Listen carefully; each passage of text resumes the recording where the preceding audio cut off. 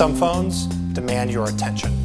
This phone, the Essential phone, was made by a team led by the creator of Android itself, Andy Rubin. He has a brand new billion-dollar company that's trying to create a whole new operating system for the connected world and a smart home device that will run on it. But before all of that happens, this phone has to happen.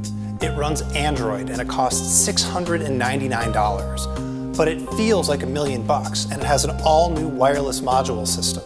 And the camera, well, we'll get to that. But first, pay attention. I mean, just look at this thing. The striking design starts, of course, with the screen.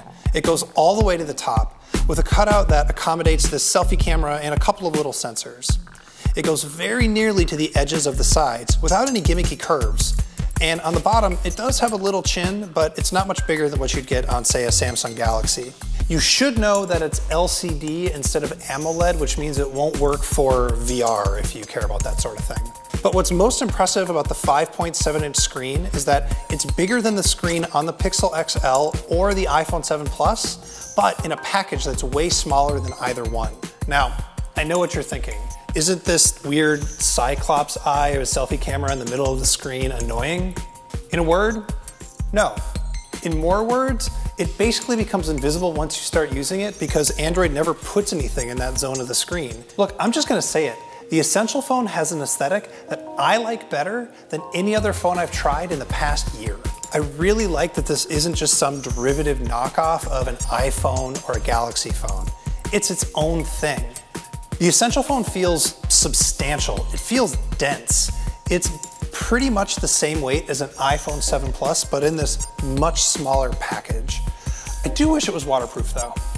There's nothing here to distract from the clean lines of the device. There's no camera bump, and the earpiece speaker is this tiny thin rail you don't even see until the LED charging light turns on.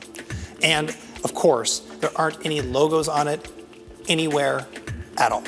The rail on the edge is titanium, and it rides the line of being just grippy enough to instill confidence. The back is ceramic, which cuts down on antenna lines, and it's also, I have to admit, glossy as all get out, and it shows every little smudge and fingerprint. But at least it wipes down easily. Essential says that all these materials will keep this thing from shattering if you drop it or scratching in your pocket, but we didn't actually test those things. Sorry. There isn't a headphone jack, and I know that's the way things are going, but I'm still gonna be a curmudgeon about it. Here's the USB-C dongle. It's a nice dongle, but once I left this dongle and my Bluetooth headphones at the office, and so I was out of luck. Oh, and the fingerprint sensor, it's on the back, in the middle, where you can actually reach it, where it belongs, Samsung. And here we come to it. The most important part, really, of any Android phone review, the camera. Hey everybody. You may have noticed I'm not wearing a suit, and I'm in an office with Viren behind the camera and Tyler editing the video you're watching right now. Here's the story. A mere hours before we needed to publish this review, Essential pushed out a software update for the camera, which changed the quality of its photos from dumpster fire to pretty good. This is a section of the video where we're going to tell you about the camera, so I will. There's actually two lenses on the back. One is black and white, the other one is color, and they combine the two images together to make a better photo than you'd get from either one on its own, and it means that there's no camera bump. So I compared it to a Pixel XL, and the Pixel XL is still way faster and its pictures are slightly better. So we're gonna go back to the rest of the video. We're gonna talk about the modules and everything else that's going on with this phone.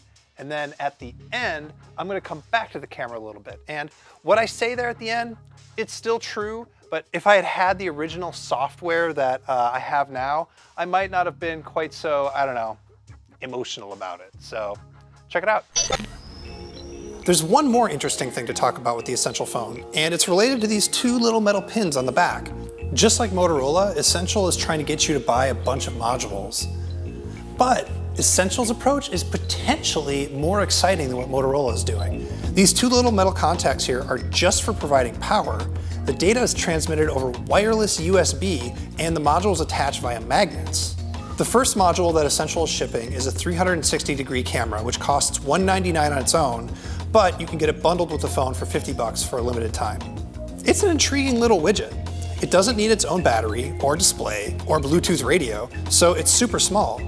It attaches via those magnets with a really pleasing, firm snap, and when you do, it automatically fires up the phone's camera. Also, hilarious plot twist. When you attach the 360 camera to the back of the Essential phone, a tiny little fan spins up in the camera to keep the electronics cool.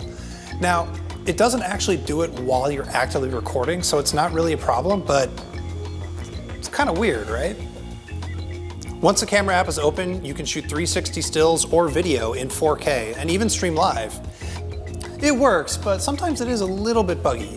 For now, the best thing I can say about it is that it's a really fun toy, but we have to compare its actual quality to other 360 cameras. We just haven't had enough time to do that yet. So I haven't bothered to talk about the usual phone specs and software stuff because Essential basically did all the obvious and right things. It's running on the same modern hardware that you can get on other flagship Android phones. It has a Qualcomm 835 processor and it has all the radio bands you need to work on any US carrier, plus plenty more for around the rest of the world.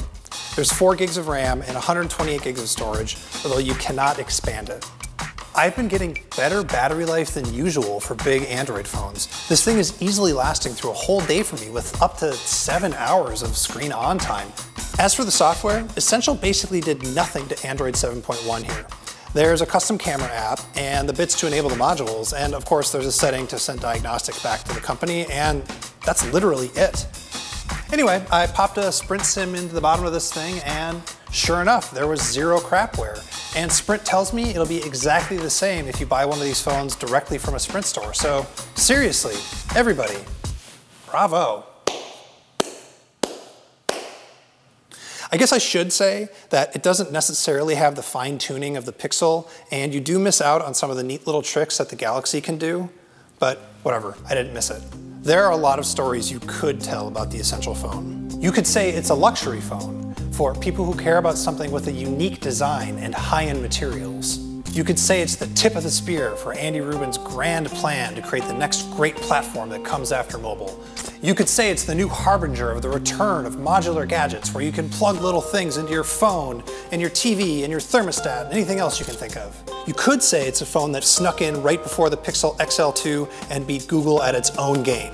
If it weren't for the disappointing camera, that might have been the story that I'm telling you right here.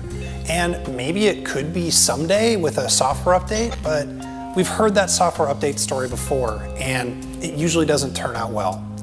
So I think the most likely story for the Essential phone is that it's a phone you really want to love, but it keeps breaking your damn heart. And yeah, it's a fine screen. It's got a cajillion pixels and really good responsive. Oh, okay. Yeah.